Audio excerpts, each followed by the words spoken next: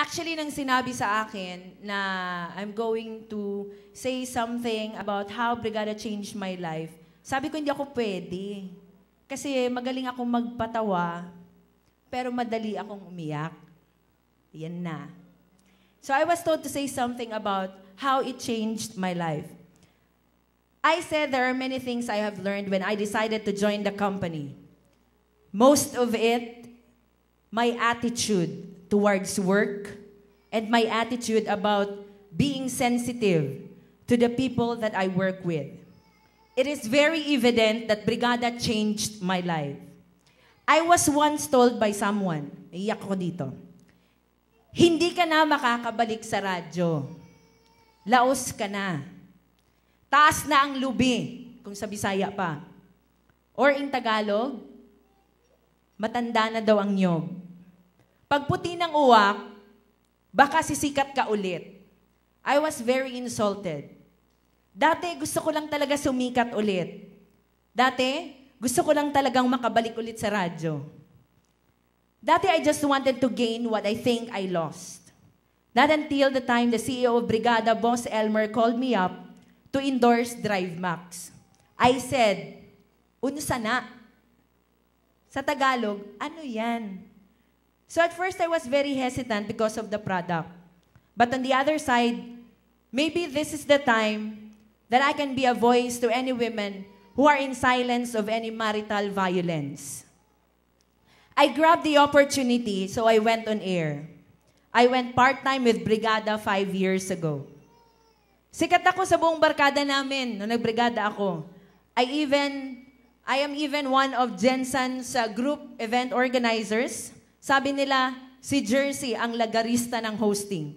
Kasal, binyag, patay, opening, birthday, mall shows, election, at yung pagiging crying lady sa mga burol, pinasok ko na. Totoo yun. Iyakin ako, di ba? So, I have enjoyed the bountiful blessings of my hosting skills. I even said before, I think I can leave Brigada because I don't need to work. I can make money of my own because I host. Na dati okay lang na mag-absent ako kasi part-time lang ako eh. Hell, I care. I don't have the sense of responsibility. That I was being so selfish. I enjoy the job of talking, informing, and disc jockeying, but before, that was merely for fame. We all experience struggles and downfalls in working. You learn how to fight, you learn to retreat, you learn from your mistakes, and it's part of growing and learning. We all know that we've experienced painful experiences. We cry, we hurt, but the next day, you wake up and you work because you have to manage it professionally. That's what Brigada has taught me, responsibility. There are times that I would almost give up. There are times that my throat even gave up many times. But Brigada taught me how to fight and be strong. I learned that indeed, in Brigada, patience is a virtue. I say the company is molding us to be decisive, not good, but great at what we do. In Brigada, I have learned how to value work, not because I am being paid, but because I know I work to continue the mission of not just working for passion, not working for fame, not working for position, not working for power, but working for the people who are depending on the company to sustain the needs of their family. In Brigada, I have learned how to have sense of ownership. I learned how to be giving, how to think of the other's welfare before myself. That if I fail, I just don't fail my boss. I am failing everyone here tonight. I am failing the people who are employed and working with us. I am failing their families and their children's future. Maraming pinapasweldohan kasi ang Brigada.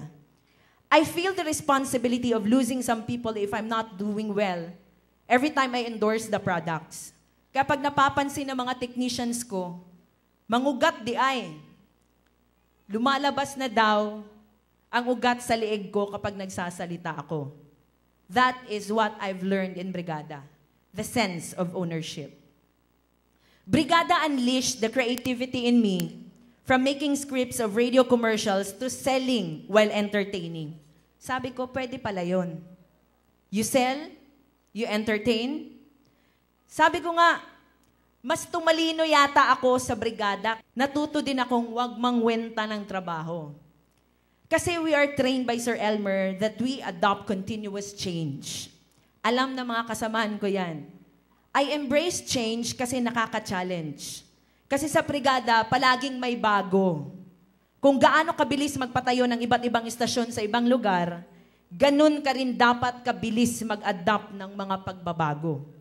Yung tipong kailangang matapas mo ngayon kasi kailangan ito kahapon. We have to finish task like we needed it yesterday. That is Sir Elmer. Brigada changed the way I think. That I should be a mentor, that I should be a leader, that I should accept candor, that I should share, that I should accept and love my critics. Brigada and my job taught me how to be humble but responsible. The more you have, the more that you should give. Brigada didn't just change my financial stability or tenure at work.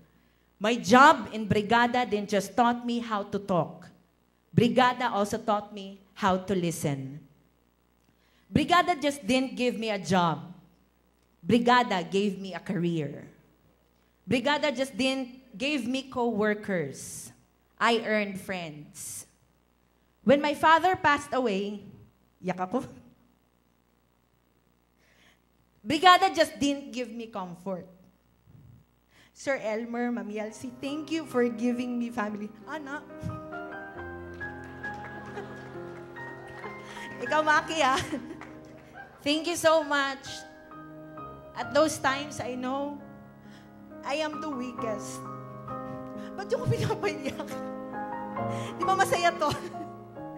Thank you so much for coming and for sending your prayers to us. Tama na. Intermission lang yun. In Brigada, I didn't earn fame. I earned respect, but most importantly, I earned millions of trust. Brigada changed my well-being. I became closer to God. Dati ko naririnig nyo pag nag-a-advise ako sa radyo, puro na lang ako SEX. But I've learned that I have to showcase our faith. I became closer to God. I complain less. I thank more because I feel I am so blessed because I am employed here. To my Brigada family, parang mga produkto lang din tayo ng Brigada Healthline Corporation. Kapag mahirap, dapat, sabi ni Papa J, parang NutriCleanse. Patibayan lang yan. Dapat, tibay tiyan.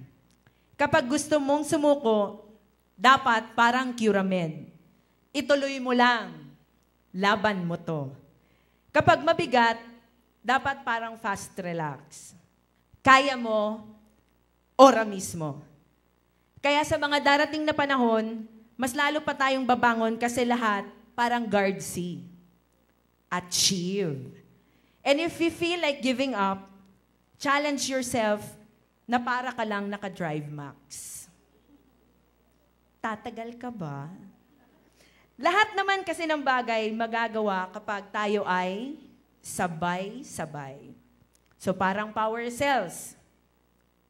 Walang imposible. In Brigada, I learned how to love quotes. Sa lahat po ng empleyado ng Brigada, we have a lot of challenges. But remember this quote that I always live every day. Today, I am going to do what others want, so tomorrow I can do what others can't. Mga kabrigada, Sir Elmer, Ma'am Yelsie, thank you for giving me the chance to showcase my skills and for bringing out the best na sa akala ko, yun na. Meron pa pala akong maipapakita. For changing not just my life, but for changing the lives of many more kabrigadas in the future. Pasensya na po at umiyak po ako. I am very happy and I'm very proud. Alam ng lahat ilang beses akong nakipag-away dahil sa brigada. Again, happy anniversary to us. Mabuhay ho tayong lahat.